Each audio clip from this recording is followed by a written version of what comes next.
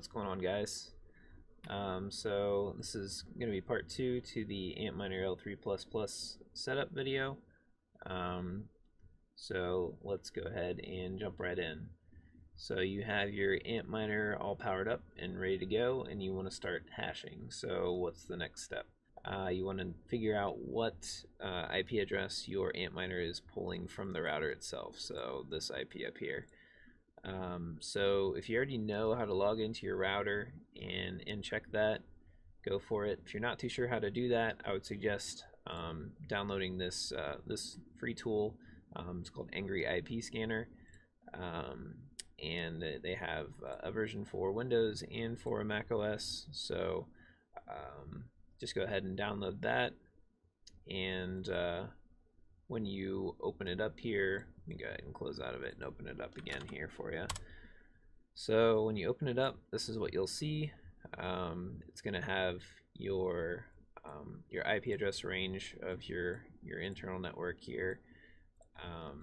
Yours is going to look a little bit different than mine. That's okay. It should autofill all these settings. One thing I suggest that you do is click on this little gear here to go to the preferences, and click on the display tab at the top there. By default, it's going to have this all scanned IPs checked. Just go ahead and check the alive hosts only. That way you only see devices that are pingable. Just hit OK and click start, and it'll take a few seconds here. Doesn't take too terribly long. So you can see all the devices in my network, and so right here's the first Antminer, and right here is the second one. So so you just take this IP address and punch it into a web browser. So you can see up here, this is what I've done. Now when you do this on your machine, you will get a request for a username and password up here. I already have that information saved. The default username is root, default password is also root. I would highly suggest that you change that. To do that, you come to the administration tab. Once you get logged in, type in the current password and then just create a new password there. Just added security is always good. So once you get logged into your Antminer there, this is the initial page you'll see. A couple of things to keep an eye out for. I would check the hardware version. When I got my Antminer, it was kind of at the beginning of May.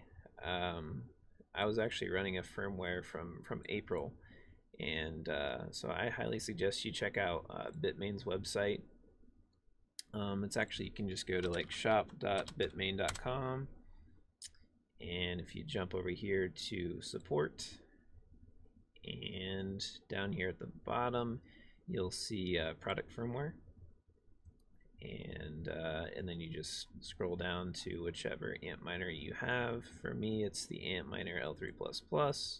Click on firmware, and here's the firmware. So this was for 2018 in May 11th. So I went ahead and downloaded that firmware, and there's actually a tab over here called upgrade, and you just download that to your desktop or whatever. Select file, flash image. Just make sure you have the keep settings checked. That's gonna keep all your hashing settings and all that fun stuff. But yeah, just check to make sure that you are running the latest firmware. Let's go ahead and jump over to miner configuration. So this is where you're actually going to set up all the information for the mining pools that you're going to be mining from. Now you can also do some solo mining.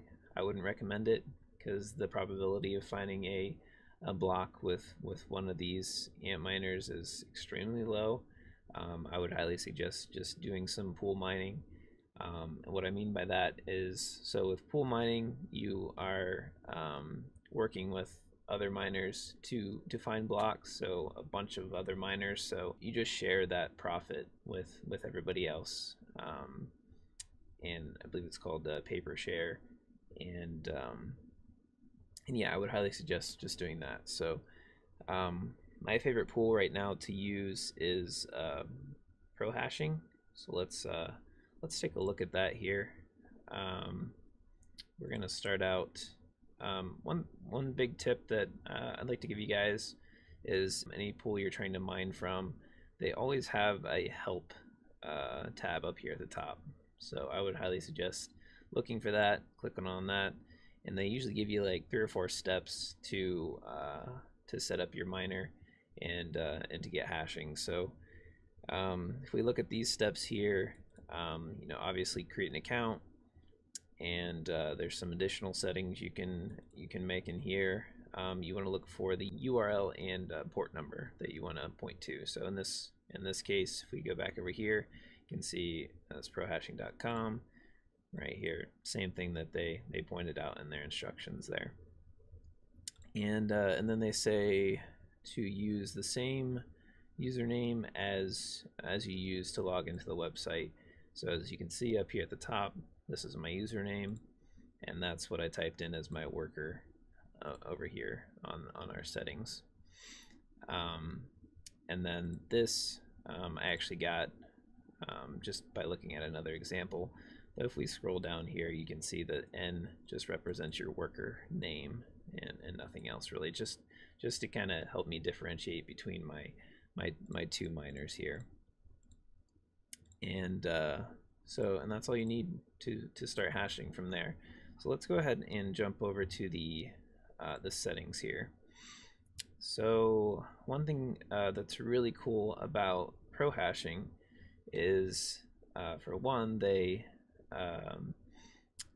allow you to mine the most profitable script coin. So I'm mining on the script algorithm, and they allow you to mine the most, whatever is most profitable at that time. So that's really cool. They also allow you to receive payout in your favorite coin. So in my case, I have 100% Litecoin, but say you liked a different coin. Say you really like, I don't know, say you really like Digibyte. So you can actually add that coin and say you want, half in Litecoin, half in Digibyte. You can go for it. And then once you add that coin, you'll obviously get another payout address down here, and you can point it to your wallet. So that's just my Litecoin wallet. You can actually attach your Coinbase account directly to this site, so that's really cool. Change your password. Always enable 2-factor authentication on anything you're dealing with, especially with crypto. So always do that. Email notifications, all that fun stuff. But let's go ahead and jump over here to earnings. So this is a pretty cool little tab they give you. So you can see my Yoda 1, Yoda 2. That's these guys here. So here's Yoda 1, here's Yoda 2, and you can see the current hash rate for each miner, the mining efficiency, how much unpaid balance I have currently with Litecoin. This is all the payout history here, account history of hash rate, earnings by coin. It's definitely gone down since the price of Litecoin went down significantly. These are all the blocks that I've found. You'll notice that the coins that it's mining. So most of these coins, I mean, I've heard of some, but not all of them. And you can see kind of a better visual of the earnings there. But yeah, they give you some really cool information. It's a really slick site. So I've had good luck, with my hash rates on this site. So I would highly recommend it. So let's look at the second one here. This is Litecoin Pool. So it's a little bit different. You can only mine Litecoin. So if you want the availability to be paid out in other coins, then Prohashing is probably your best bet. But if you're a big Litecoin fan, then Litecoin Pool is just as good, I would say, as Prohashing. So as always here, always look for that help up here at the top. So if you click on the help, this gives you just the 4 easy steps here to set everything up. Of course, create an account, all that fun stuff. So I am on the East Coast, and so that's where we got this this address from. My worker is my username .1 because this is my first worker here, or my first Antminer, and then my username .2 is my second one, and they explain that down here. The default password's 1, obviously change that. I've modified it a little bit here just for this video, but yeah, always use a secure password there. So if we jump over here to my account, you'll see I have, you know, halt.1, halt.2, and my password. Don't really have any history here because I haven't mined with this pool in a while. There's a little bit of data. You can see I've mined a total of 0.8 Litecoin through Litecoin Pool. One cool thing I wanted to talk about on Litecoin Pool that I really like is your payout address. So you can actually lock this. So if I click this lock button, it'll give me a warning saying if you lock this, you can never change it on this account. So if somebody gained access to your account and tried to change the payout address, they couldn't do that. Also, they without even locking it, they actually will, if you change your address, you will not receive payouts for 24 hours. So that's really cool too. If somebody, you know, happen to get access to your account, then they can't, you know, change it to their address, which is really cool. That's pretty much all there is here. So of course, two-factor authentication, always make sure you have that enabled. So let's go ahead and go over here. We'll jump over here to advanced settings real quick. Under miner configuration, this is where you set the frequency. So this is the default frequency of the L3++. I believe the L3 Plus was 384. So essentially when you buy the L3++, you are getting a warranty for an overclocked frequency. Because if I were to change this above 450, you know, to anything above it, I would void my warranty. So I'm letting my miners ride for, you know, several months before I do that. And you know, over time I might increase that a little bit, but I kind of like where they are right now. So let's jump to the miner status page. So I'm not going to talk about every little thing on this page, just kind of point out the most important things. I'm not going to even pretend that I understand what all of this stuff means. I mean, that's kind of why I'm making these videos, so I can kind of learn as I go. I do understand a good majority of it, but I'm still learning. So anyways, this is your uptime. I've been playing around with these settings here, so that's why the uptime's so low. This is your current hash rate. This is your overall average hash rate. Some things that you really want to pay attention to here, some of the more critical things. So these indicate your 4 hashing boards, and then these are obviously your chips per board, 72 chips per board, ASIC chips, the frequency. So you want to look at your temperatures when you get the miner up and running. So this is the temperature of the control board, and this is the temperature of the chip itself. So not too terrible, and these are in Celsius. So 50 to 60 degrees Celsius is good temps. And all these little O's over here, these represent all of your ASIC chips per board here. And what you don't want to see over here is an X. An X would mean that one of those chips failed. Been lucky enough to never see an X, and I hope I never do. And then these are, of course, your fan speeds.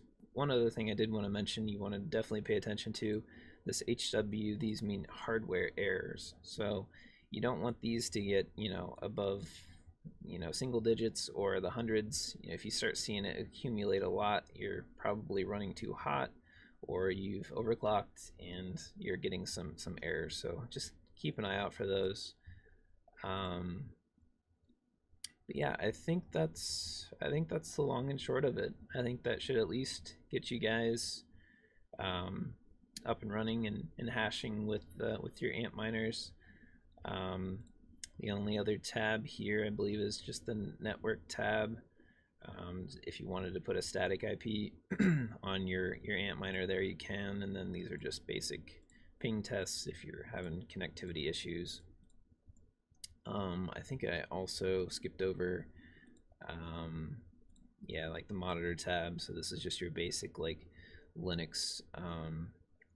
If you want to look at the processes there that are running in the background, you can kind of see that under the monitor tab, and then the logs of the Antminer itself.